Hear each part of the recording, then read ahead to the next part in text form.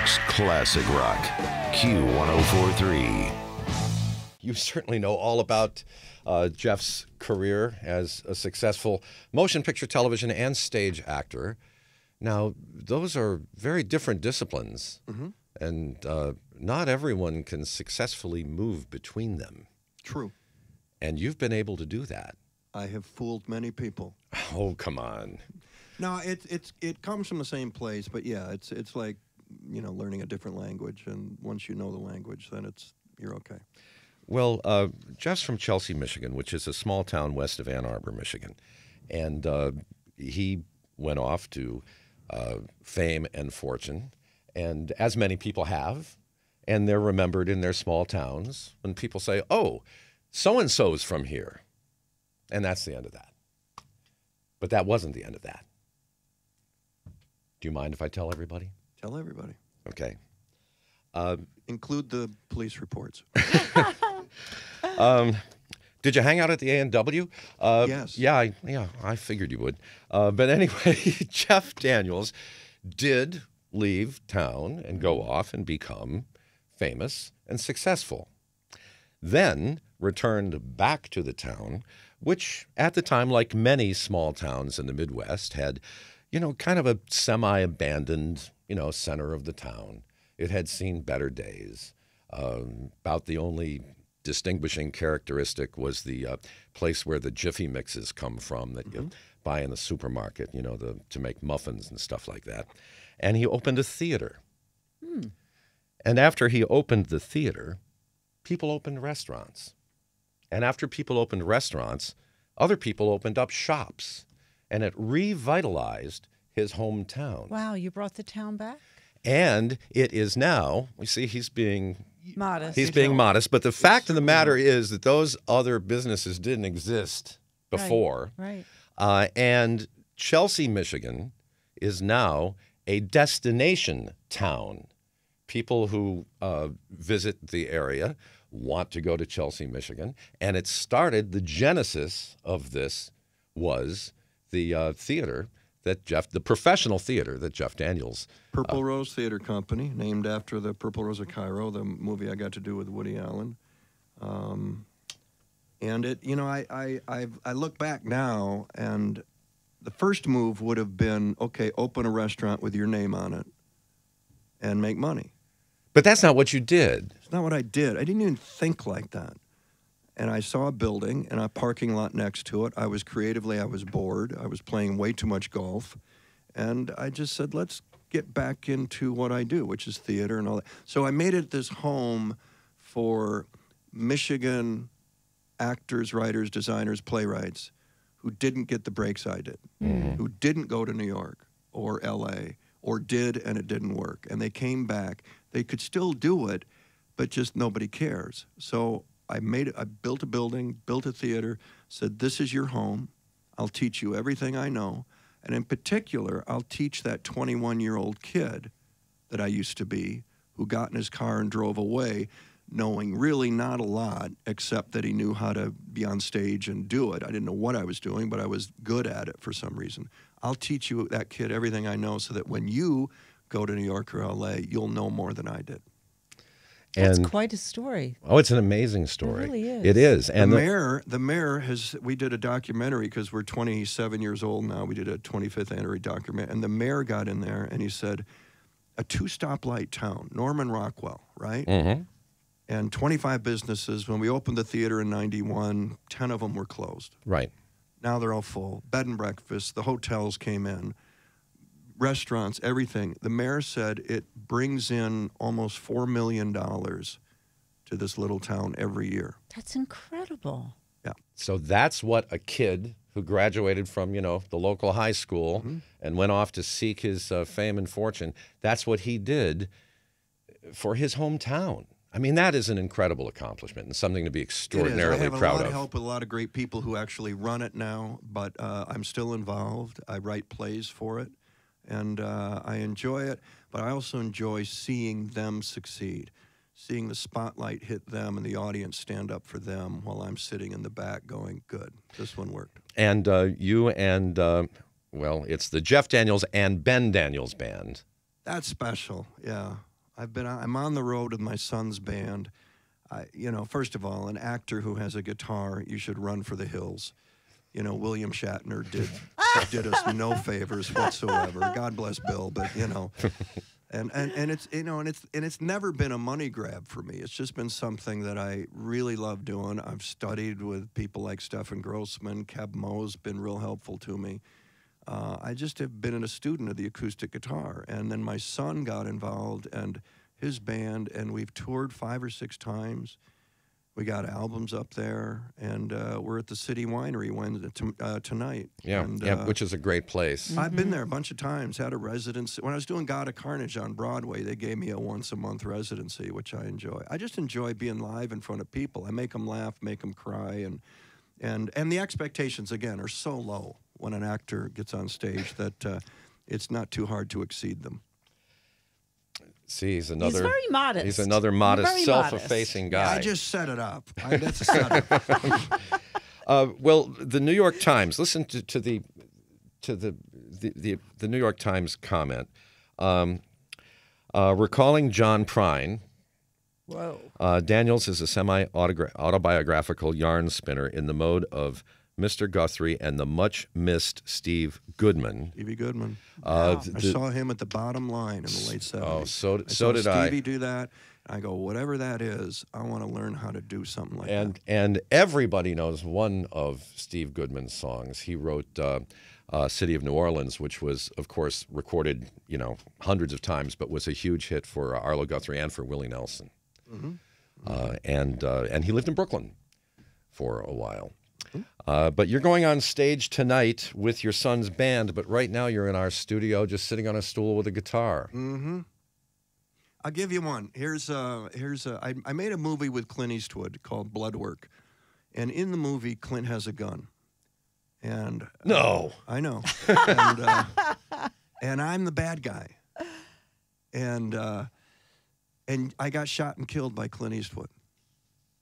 Now, there are not a lot of well, maybe there are a lot of actors, but if you're one of the actors who got shot and killed by Clint Eastwood, you are in a select group. That's pretty cool. So after he shot and killed me that night, I went back to the trailer and I wrote this. Okay.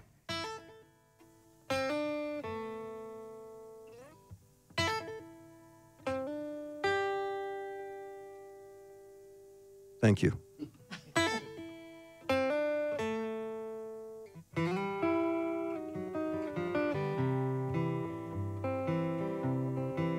Well, I've had more than my share of brushes with greatness, but with all humility, I would have to rate this the biggest of the big, the best of them all. My dream came true with a little telephone call. The end of my line, no joking, was the good, the bad, the ugly, the king of the unspoken. Make my day, blow me away, goddamn. Dirty Harry Blues. He said, got this little project, got this little part about a serial killer with a cold heart. I said, Mr. Eastwood, I'd be so honored to play a bad guy. The only thing that'd make it better would be if I, got to die. He said, well, if I had to guess off the top of my head, when all's said and done, one of us is gonna be dead. Make my day blow away, goddamn dirty Harry Blue. 30-30, 44, pull that trigger, Clint. Give me what for? I'm a wanted man, dead or alive. Now don't give a damn if it was 6 shots or 5. Well, the closer we got to my fateful day, the more he'd stare and the less he'd say. I thought, this is only a movie, right? Couldn't help but feel something about this was a little too real. When they put on my makeup for the very last time, even the makeup girl said it's a good day to die. Make my day blow away, goddamn dirty Harry Blue.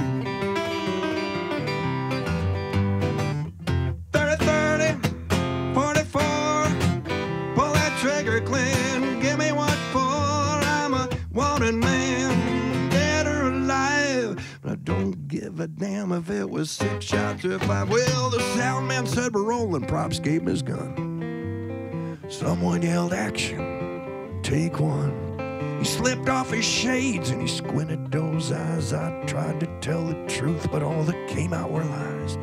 I said my final line, Clint said his. And he cocked back that hammer like he wasn't gonna miss. I wanted to cry like a baby, squeal like a pig. I was roasting like a marshmallow at the end of his twig. I was shaking like a leaf when his upper lip curled. When he pulled that trigger, not leaving this world. I thought, wait a minute. To hell with the Oscar. The Academy, that little gold statue would be wasted on me. 'Cause my dream came true out in Hollywood when I got killed by Clint Eastwood. Make my day, blow away. Make my day, blow away. Make my day, blow away. Goddamn, goddamn dirty Harry Blue. That was not bad. That was hilarious. really Not bad. good. I For an like. actor. Come on. I love the marshmallow on the stick. That's a prime line if I ever heard I mean, one. that is a great line. It's Jeff Daniels at the City Winery tonight. Looking at your long list of credits, I have to just admit to having a soft spot inside my soul for Radio Days for obvious reasons. Yeah, sure. You know, a great film, and because, well, I came here in 1974. Shelley came in 77. You came here in 76. When I arrived here, there were still some old timers around who remembered those radio days that were featured in that film. When you'd go to 30 Rock, and it'd be, dramas rehearsing in this studio, and Toscanini would be in another studio getting the orchestra ready to go, and just how much fun Pretty exciting. that all was. And you are now, speaking of things that are exciting, up for 2 Emmys. I am. Lead actor and supporting actor. Is there a problem with being nominated twice in the same year? Oh, probably, Yeah, competing with yourself. Well, yeah, it's 2 categories. Yeah, look, if you want, I'm sure if you're going to rent a tux and ride in somebody else's limo, you may as well, win. That would be nice. But it's an honor to get 2 nominations for 2 different projects in the same year. I might split my vote, but at the end of the day, if I win 1, that would be great. If you win 2, which is pretty unlikely, then you've, I don't know, set a new record or something. Yeah, but to show how the world is changing, one of the nominations is for a performance on Hulu, and the other's on Netflix. Yeah. That's the future. A few years ago, nobody heard of Hulu Right. or Netflix. No, see, I've been doing TV since the late 80s. I would do TV movies. I would do, HBO was doing things. I did things with Brian Dennehy and stuff. I always thought I end up in television. I didn't buy the fact that I was making movies. I just didn't buy it. I didn't look like Clooney. I didn't look like Richard Gere. I just didn't think that would last. And so I always had a foot in television and the stage. And then when Gandolfini did Sopranos, he changed the landscape of what a lead actor or lead character could be, the anti-hero. And that changed things. And then here comes not only HBO and Showtime, but here comes Netflix, here comes Hulu. And what happened was all the writers went there because they're respected. They're given creative freedom. They're going, here's the money, do what you do, which is different than in Hollywood, which is here's the money, do what the junior executives up there want you to do so that the marketing department can market this, which is you're just selling soap at that point. There's a great daily blog online by a writer named Ken Levine in Hollywood who wrote MASH, Cheers, Frasier, but he talks about how that world has evolved and what it's like now, and it does sound very difficult dealing with, as you said, the junior executives at the networks. Yeah, I mean, I was ready to get out. I was ready to, Dumb and Dumber, and that'll be on the tombstone. It's been a good run, thanks a lot. And then Netflix and Hulu came along, and suddenly they need actors. They need actors. They need actors who can handle a Godless, which is the Netflix show, which is 7 hours. That's a 7-hour movie in my world. You're shooting the novel. And as an actor, you get to do more than you would if it were a 100-minute movie. So I love it. The only compromise, which I don't think is a compromise, is you got to be good on take 1 and take 2. We don't have time for you to, warm up and learn your lines in front of the camera. Now in take 12, you're ready. You won't last on a show like Newsroom. You just won't last. You got to be good right away. But that's great. It's a good challenge for you. Show up ready. Well, Newsroom. And, doing Clint Eastwood. I mean, that's where I really learned it. Clint does one take. One take. He wants it to happen for the first time in front of the camera. Boom. I don't care if you're method. I don't care. One take. Once in a while, you'll do 2. He'll go, you want another shot at that? And you get 2, but it's 1. And if you can learn how to do that, then you're ready for Netflix and Hulu and all of that. And you mentioned The Newsroom, and there was, of course, a 2013 Emmy Award for Outstanding Lead Actor in a Drama Series. Yeah, and Aaron Sorkin. And our boss, Eric Wellman, Big E, who's, the person that we report to, he almost just went and plunged into a depressed period of mourning when Newsroom was over. He just loved the show. He would come in talking about it all the time. Aaron is really, he can really hit the target when he gets like he did in Newsroom and The West Wing as well. I remember telling him before we started Newsroom, I said, I used to watch West Wing just to watch the writing. I love when the writer's in the scene. I love Patty Chayefsky was in the scene in Network. He was in there with William Holden and Faye Dunaway. That's okay. Preston Sturgis is in the scene. Woody Allen is in the scene. I've always loved it when I knew it was had been written and actors were executing a written script. I've always loved that. It's Jeff Daniels with his most recent album, Simple Truths. Simple Truths with Brian Vander Ark. He and I sat down, Brian of the Verve Pipe, and he's in Michigan. We made something together. And then a lot of what we do tonight at City Winery is off the live acoustic sit-in tour that I did with Ben Daniels Band, my son's band.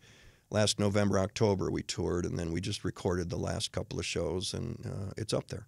Okay, well, the website is jeffdaniels.com. That's easy to remember. Facebook is Jeff Daniels Music. Twitter at Jeff. And what do you call that little thing? Underscore? Underscore. Jeff underscore Daniels. That's the extent of my social media knowledge. Yeah. YouTube, official Jeff Daniels. And there's, of course, the BenDanielsBand.com website. City Winery. I love the Brussels sprouts there.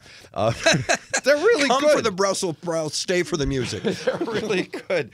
And I guess there's a few tickets left. Yeah, there's some tickets. Okay. So it's a Wednesday night in New York. And what do you have coming up acting-wise? I'm very excited. I start early September. We start rehearsals for To Kill a Mockingbird on Broadway. I'm playing Atticus Finch. Aaron Sorkin, again, has adapted Harper Lee's novel. We open in December. How exciting. Thrilling. But also how intimidating. Not for Jeff Daniels. No, but I mean, because when you said Atticus Finch, I thought Gregory Peck. Sure. Yeah. I mean, that just instantly popped into my head. And that's a challenge. Great performance. He won an Oscar for it. Hit the delete button. Don't care. Okay. No, you can't. That's you can't. confidence. Okay, but it's not confidence. That's just stuff that gets in the way. Aaron and I are going to do what we think Harper would have done with it, and that's all. And Gregory Peck he was great. He was terrific. He was the only guy who did it. Does that mean it's definitive? We'll find out. Well, not being an actor, that's sort of because we're not. That sort of thought process is something that's interesting to hear about. I mean, I completely get it. If you're doing Stairway to Heaven and Jimmy Page did the solo, and you're going to now reinvent that, we're not reinventing it, but you'll recognize the book, that's for sure. Okay, and more so the book than the movie. And that's December? Opens in December. Okay. We got to go. I know. We got to go. Have to. Yeah. Okay. That means we should pre-order the tickets now. Okay. Can you do that? that? I might know somebody, but go ahead. Yeah, do whatever you got to do. Okay. Jeff Daniels, thank you so much. Thank you. For dropping by with us. New York's classic rock. Q1043.